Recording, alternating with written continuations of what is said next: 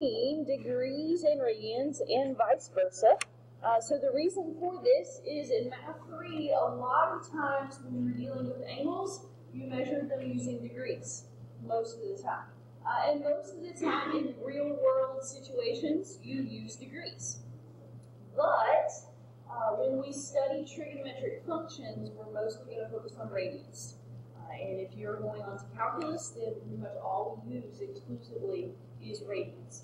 So it's really more important that you're familiar with radians as opposed to degrees. Now here's the technical definition of a radian, because you may have seen it before, or you may have seen radians before, but you're not really sure what it means. Okay, so here's what it means. It means a central angle of a circle has the measure of 1 radian if it intercepts an arc that has the same length as the radius. So I have a circle drawn on your paper there for you. We can label it here.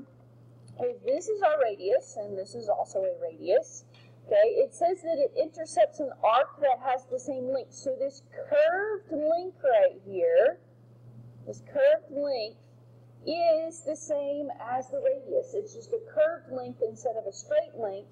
So that angle right there that intercepts that arc is 1 radian. So you can kind of visualize about the size of a radian. It's approximately 57.3 degrees. 1 radian is approximately 57.3 degrees. Now typically when we deal with radians, we're going to talk about pi is the most common reference with radians, and here's why. Because if you talk about going around the entire circle, okay, let's say that our radius is 1. Okay, if the radius is 1, what's the circumference of the circle? If the radius of a circle is 1, what is the circumference of that circle? Root of pi times 2, right? Because circumference is 2 pi r. If the radius is 1, then that circumference is going to be 2 pi. So 2 pi radians is equal to 360 degrees. If you go all the way around the circle, okay, 360 degrees, that is 2 pi radians, which is also equivalent to 1 revolution around your circle. Most likely, we use this relationship right here, that half of it, 180 degrees, is pi radians, or half of a revolution. Okay, so half of your circle is 180 degrees, which is equivalent to pi radians. Okay, so we've got to know those two things, and we're getting ready to use that relationship. Excuse me. So, if the question is how many radians are in 90 degrees, well, I'm going to start. I've got that circle there on your paper. We always start on the positive x-axis, so to speak. So that's why I have that red mark right there. Obviously, it doesn't show up as red on your paper, but it is a thicker line there.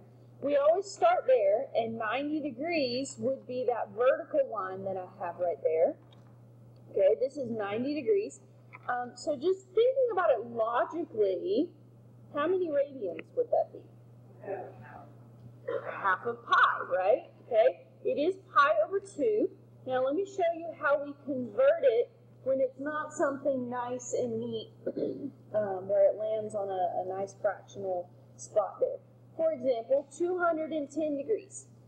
Now you may not know exactly where to put 210 degrees, but we do know that it's more than 180. So 210 is about right here in a circle. Okay, well that's not a nice fractional part where we can logic through how many radians that is. So we're going to use this relationship that pi radians is equal to 180 degrees. So it's kind of like in chemistry, when you're converting between two things, you put what you want to get rid of on the bottom. We want to get rid of the degrees, and we want radians, so we put pi on top and 180 degrees on the bottom. Now, we want to keep this a nice and neat fraction, so either use your calculator to reduce it, or reduce it by hand. 210 and 180 are both divisible by 30, so that would be 7 pi over 6 is 210 degrees in radians. If you did it in your calculator, divide 210 by 180, turn it into a fraction. Okay, 345 degrees, okay, similar. It's not a nice, neat, pretty location. 345 degrees would be about right here. Or actually, it's closer to the red line there, sorry. Because it's almost 360 degrees, but not quite. Okay, I just want you to kind of start getting a visual idea of where these are. Okay, let's convert it to radians, multiply it by pi over 180. I know those are both divisible by 5, but it's going to take me a little bit of time, I think, to fully reduce that. So 345 over 180, turn it to a fraction, 23 pi over 12. Okay, we always leave the pi in there. We don't multiply that out. Okay, express radians in terms of pi. Okay, questions? Yes? Yes, you can. We're not going to talk about them just yet, but yes, we can have negative angles. Okay? All right, so let's go from radians to degrees. So we need to flip over that relationship. We want degrees, so 180 is going to go on top, and pi is going to go on the bottom. Now, this is not written in the best way to look at it as a fraction. Okay, that's pi over 3 radians. So if we want to convert that, we multiply it by 180 over pi. Check it out. The pi's cancel. And 180 degrees divided by 3 is 60 degrees. Pi over 3 radians is equivalent to 60 degrees. Okay, 11 pi over 6 is the next one. Multiply it by 180 over pi. Cancel the pi's. Instead of multiplying 11 by 180, I'm going to divide 180 by 6, and that gives me 30 degrees. So 11 times 30 is 330 degrees. I'm just showing you how to do it without a calculator. Okay. Technically, yes, you can multiply the 11 by 180 and then divide by 6, but I think it's just as quick to do that. Okay, 3 pi over 4. Multiply by 180 over pi. The pi's cancel. 4 goes into 180 45 times.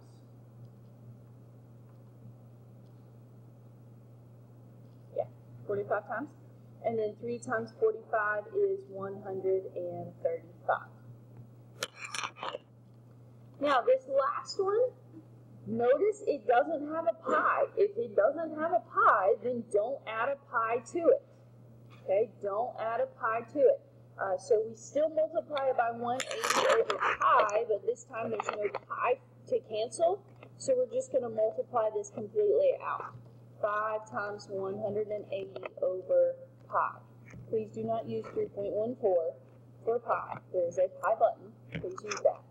Okay, so this is 286.479. I've forgotten what I just said. 286.479 radians. Okay, technically you don't have to write the word radians. If you don't write anything, it is assumed that you're talking about radians. So yes, I'm going to be super picky on quizzes and tests. If you leave the degree symbol off, oh wait, that is in degrees. But that brings up a really good point. There should be a degree symbol there. If you leave off the degree symbol, then I'm going to count off, because otherwise it's assumed that it's radians. Okay, if you don't put the degree symbol when you need the degrees, it's assumed that it's radians. So you have to put it. You don't have to write anything when it's radians, but you do have to make sure you put the degree symbol when it's degrees. Okay?